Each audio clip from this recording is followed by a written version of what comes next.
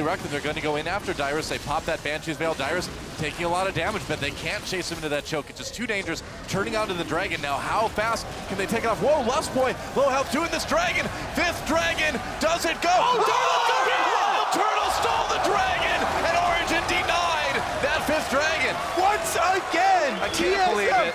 Turtle, okay, I would normally agree with you, but Wild Turtle has done this so many times this year on Jinx. This is basically a Turtle classic. I mean, I've seen him do it before, but man, talk about clutch.